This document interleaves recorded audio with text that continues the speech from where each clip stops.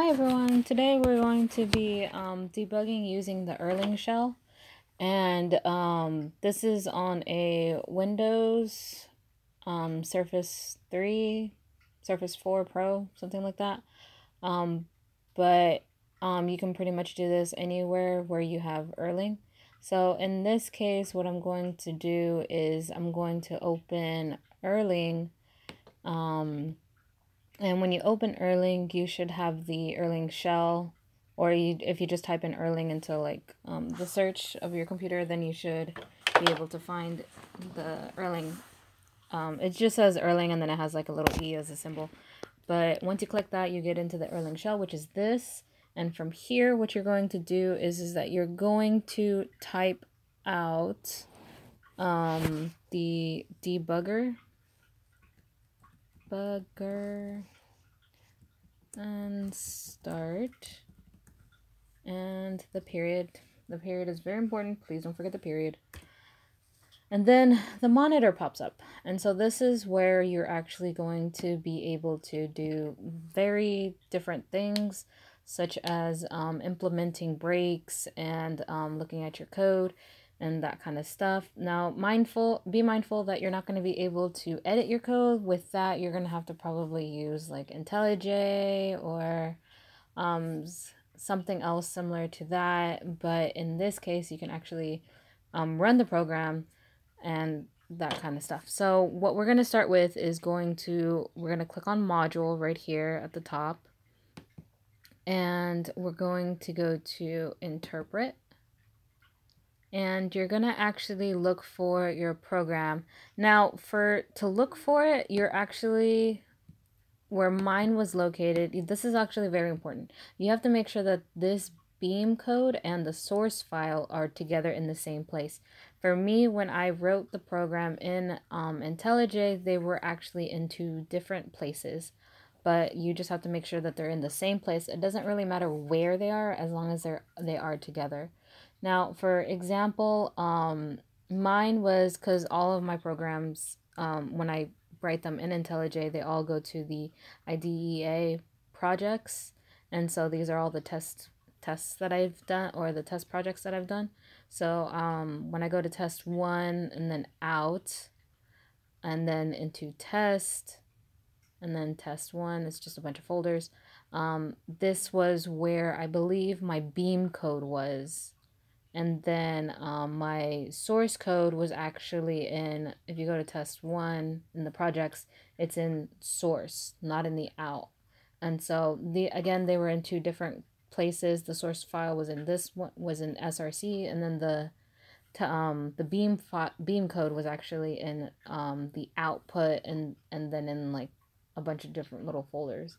But once you find both of those and then put them in the same place, you're going to want to look for them here. And it's not there, it's actually way further.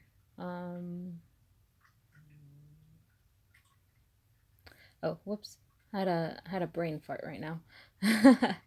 Yeah, it's gonna be in, for me, it's users. Users, you just skip through all this. Just find your project.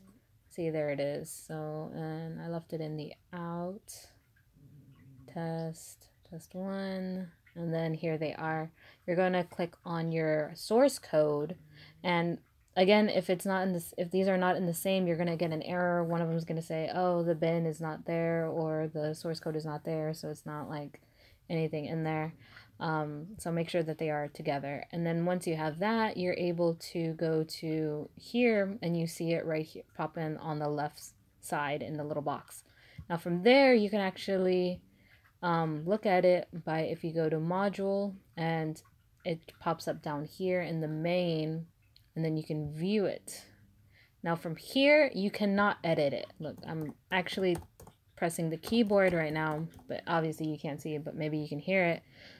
There is no way of editing the code.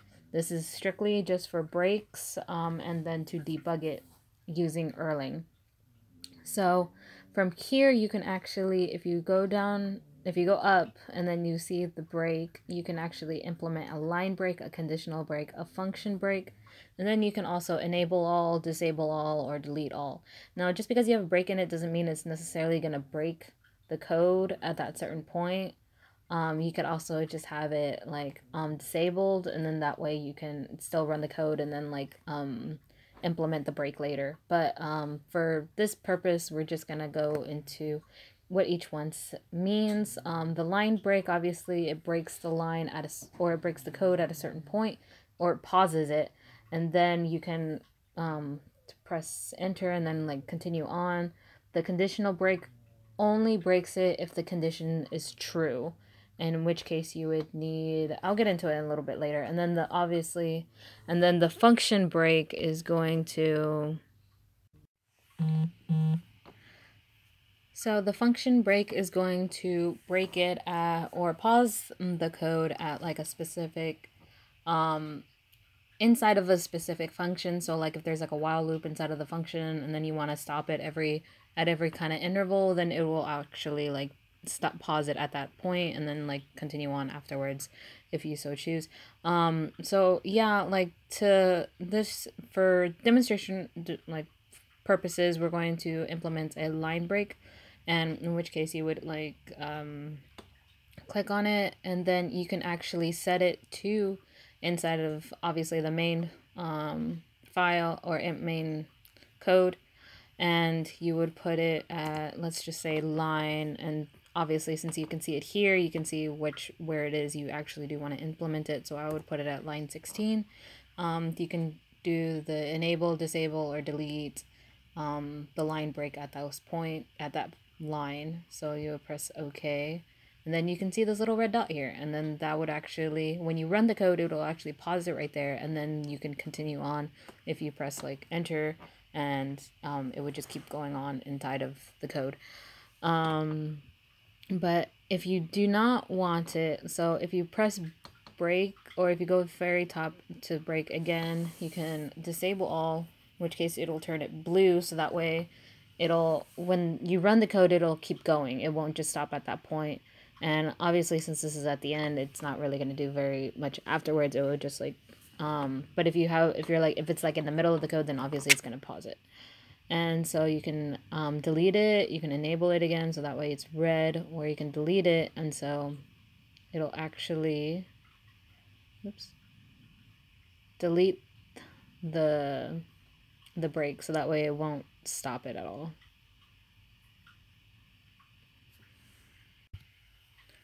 So the best way to delete the break is to not really use the delete all, unless I guess you have like a lot of them. But if you want to delete the break at that point, you could just go to the break, because it'll line them up right here, and then you just go to either disable or delete, and then you can also have a trigger action, which is enable, disable, or delete. A really good idea to try to make sure is to go back into the module and check it, and then you see it's gone. Sometimes it doesn't like disappear immediately from the left side, but you can go back into the module, like close it, and then like just redo it again and see if it like disappeared or not. You can go to break, and then you would see that it's like gone from here as well, so that's where it is.